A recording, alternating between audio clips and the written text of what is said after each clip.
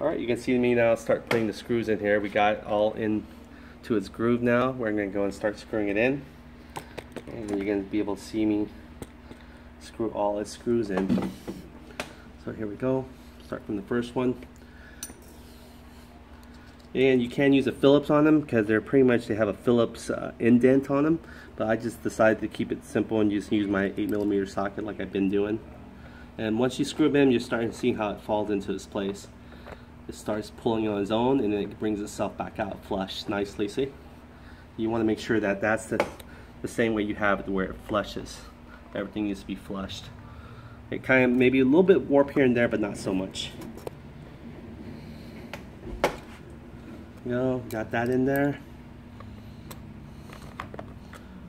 Got that in there. So you can see everything again in real time. I'm not cheating time, I'm not fast forwarding it, I'm not making it any faster for you, because that way you can see all the steps and not miss anything. And if you need to know the parts number for the parts I use, I'll put the description on below. You can even follow the package with me. I'll show you the package it came out of, so you can see if it's you know, the same. Because I sometimes watch videos and I'm like, what part is it? So I need to know. So I'll make sure I'll record the package too, so you can match it with the one that you're buying, either from our website or anywhere. Here we go. Now I just need to go get all the screws here.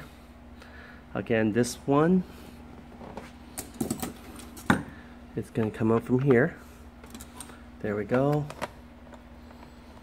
Okay, we got that tightened down now. Okay, so all of it's tightened down. Everything's looking really nice. Okay, we got this one now. Again, this is not going to close so securely. Keep in mind, again, it's only because the fact is that it's a larger cylinder head. Okay, we barely can get this one closed. This one we'll probably won't be able to screw in yet until we modify that one. So you can actually do this yourself and just kind of give it a little cut here and there and see if it fits in. And once it fits in, you can go and put back the screw here.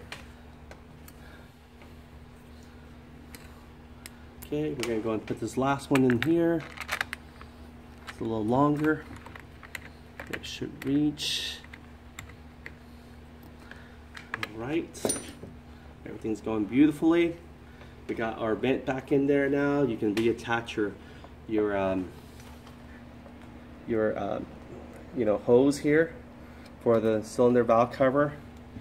It just pretty much takes out the debris. There we go. Just kind of put it back in, and then you can use your, there we go. You can use your needle nose pliers to pinch this thing in there and squeeze it right in. If you do it by hand, it's a little bit more harder, but you can do it by hand. Oh, you can see me, I'm pinching it. And there you go. Just move it back in there. It's kind of it's little C-clamp there. There you go. I kind of like to use this. I face it down though, that way it's not too much poking forward. There we go. Kind of nicely put it downward a little bit. Enough for you to grab it if you want to. You can twist it by hand now. And it just locks into its own place here. You can see there's little snaps here. Put in there, so then it really goes to the other end, to your other parts of your bikes that you'll probably be setting it back in, and we'll throw the engine back in.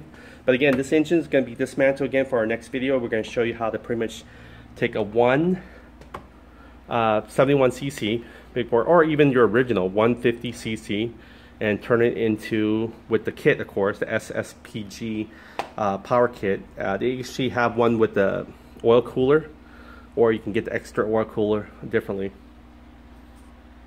Here, so here we go.